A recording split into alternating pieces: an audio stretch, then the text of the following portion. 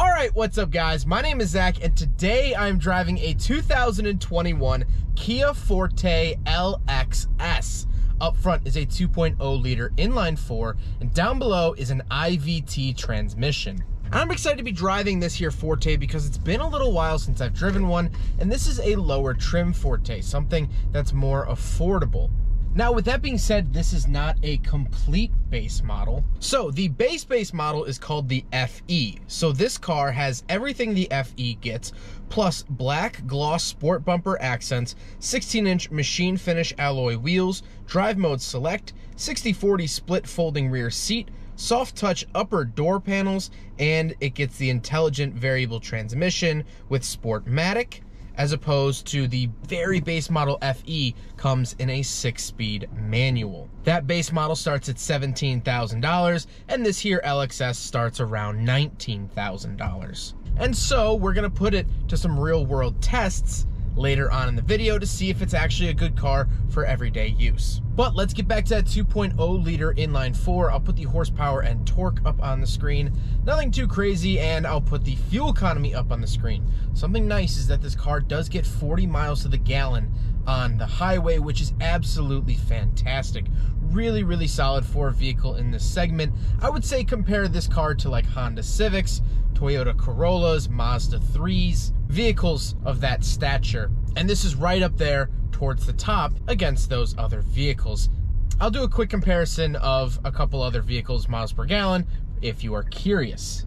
This car is not fast, however, it is peppy enough to get out of its own way, and highway merging should be a little bit less stressful than with the economy cars of yesteryear. But like I said, paired to it is an IVT, which is Kia's verbiage for a CVT, which means continuously variable transmission.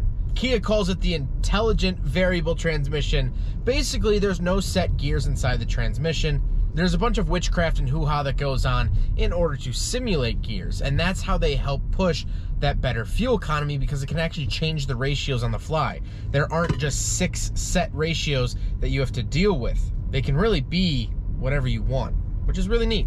Now, you can get this car with a manual transmission at the base model, or you can get this car with a manual transmission up at the top tier, which is the GT line Forte in manual. So if you do want a manual, you can seek it out at either end of the price range. Last but not least, of course, the Forte is front-wheel drive. So let's talk about the interior. We have a couple of things to note in here. Well, in front of me, I have 2 main gauges. On the left is my tachometer and coolant temperature, and on the right is my speedometer and fuel, and I do get a little screen in the center cluster. I could change a couple things. I could look at my attention level, my user settings, my speed and digits, and I can select up and down for even more info than that. These gauges are very typical for Kia. You'll see them in pretty much everything from the Rio, the Soul, up to the Stinger if you don't get the upgraded gauges. On the steering wheel, on the left I have voice commands, mode, volume, skip track, and phone options. And on the right I have my pages for that screen and the gauges, cruise control, and that's pretty much it. I do like the overall look of the steering wheel. I think it's very presentable and looks pretty modern. To the left of me are my gauge dimmer switch, lane keep assist, and traction control off. Very nice that you get lane keep assist from this lower trim level. And on the door I have my mirrors, power locks, and power windows. Moving into the center, we do have the infotainment system from Kia, and this is very basic. It doesn't get any fun gadgets or modes like Kia's other products. I don't get the sounds of nature feature. However, I do have Apple CarPlay and Android Auto, which is fantastic for a vehicle at this price point. Very nice that you do get Apple CarPlay and Android Auto. The backup camera is decently crisp. I do like the look of it, and I think it's very adequate, again, for a vehicle at this price point. Then I have the radio dials down below that for radio, media, seek, track, home, phone, and setup, as well as, of course, the volume knob and tune knob. And then I have the hazard switch and 2 climate control vents. Finishing out the center, I do have my climate control settings themselves for temperature on the left, fan speed in the middle, and where to send it on the right, as well as AC and defrosting buttons down below. Very simple, and I love the tactile feedback that these knobs give. They feel very solid, they don't feel flimsy, and they really click when you dial them in, which is fantastic. Moving down to the center, I have a little shelf and two 12-volt outlets along with an aux and USB in for the radio. I like this area. It's a nice little extra storage area, which is always nice to put your phone, sunglasses, whatever it might be. Then we move on to the shifter. The shifter feels fine. It's the same that it is in every other Kia product, and I've never really had an issue with it. They feel like they're built pretty solid. They seem to be pretty reliable, and I haven't heard of many issues with them. To the left of the shifter, we do get our drive mode select button. So like I said, that is a upgrade over the FE model that comes with the LXS. So I can put it into normal, sport, or smart. And I love the fact that it actually puts a design up on the center screen. I think that's severely lacking in other vehicles like my personal Mazda 3. Does not get a little logo that comes up in the middle. I just think it makes you feel so cool when you're switching modes. Feels like you're really a part of something bigger than it is. And putting it into sport mode, you really do feel the car downshift and hold on to gears. It does make the car feel a little bit sportier, which is nice because other auto manufacturers, it'll say sport on the dash, but you don't really notice a difference. Then we have two cup holders, so we will do a big friggin' bottle test here in the Kia Forte, and unfortunately it just barely fails. The bottle will sit down in there a little bit, but not enough to actually stick in there solidly. So, a couple of thank yous to the people who made this video possible. First of all, we have Cash for Cars. Cash for Cars wants to buy your car. Whether it's running, non-running, has a good title, salvage title, whatever it is, you can get a free quote from Cash for Cars and they will pick up your vehicle in less than 24 hours. Our next sponsor is Fixed. Fixed is a Bluetooth OBD2 sensor that plugs directly into your car and pairs to your smartphone. The app allows you to monitor your vehicle's health. It gives you a forecast of issues that might come up and helps you schedule maintenance and find new parts. Our final sponsor is Conplates. Conplates is a suction cup license plate mount for the front of your vehicle if you don't want to drill one into your bumper. All three of our fantastic sponsors can be found in the description below, as well as videos explaining them further if you'd like more information, but let's get on with the review. Now we gotta talk about the seats. The seats are very, very basic. They're cloth seats. They're nothing to write home about, and they're very forgettable. However, they're decently comfortable. It's okay. I'm fitting in here fine, but I'm not overly happy about them. Speaking of seats, however, we do have back seats, so let's go do a back seat review. All right, so we're in the back of the 2021 Kia Forte LXS, and honestly, I'm really impressed back here.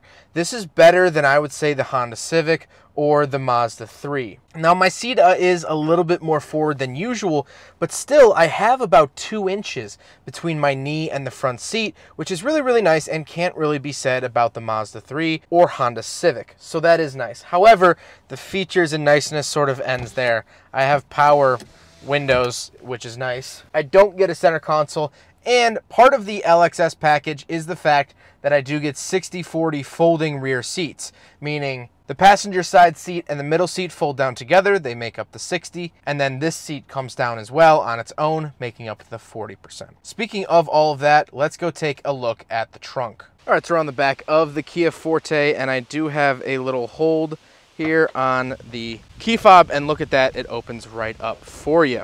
Pretty decent space back here. I'm really impressed with it. Honestly, I was not thinking it would get a huge trunk, but this car is actually bigger than it seems. It's almost like a clown car. It's bigger on the inside, or that mystical phone booth thing. Really, really nice. Again, I don't get any like features back here. No full-size spare, unfortunately. That's not something that comes in these Kias, which I really wish that they did, but that is a cost-saving method. So that is the trunk. Now we got to talk about the looks. This here Forte is finished in deep sea blue, and I love the look of it. I actually do think the Forte is a decently handsome car. I think it's decently aggressive at the front, and I'm not mad about it at the back. Last time I reviewed a Forte GT, I said that with some crazy aero and suspension work, it could look like a race car. I still do believe that. However, I don't think it's striking. I don't think you're going to blow anyone away at a red carpet, but that's never really been Kia's mantra after all. So let's get to my final thoughts on this here Kia Forte LXS from 2021. Well, I think that it actually is a really good starter car. Let's talk about the downsides first. And really the biggest downside is the interior feel. There's a lot of hard plastics in here, not a whole lot of shape, not a whole lot of leather or anything like that. Kias don't do a great job at making you feel premium. Even their most premium cars are still on par with mid-tier other vehicles, besides the Kia K900. It honestly feels like a rental car in here, which this is a rental car, so take that as you will. But honestly, the interior of my Mazda 3, I prefer way more over this. But the things I do like are the infotainment. I do love the infotainment. I think it is very, very modern, especially with that Apple CarPlay. And it's going to give you definitely enough listening options for whatever you want to listen to while you drive, which is great. I like the look of it. I really do enjoy the look of the Forte. I think it's a good looking car. And while it won't snap necks on Broadway, that's okay. I don't really like the IVT transmission, or CVT, whatever you want to call it these days.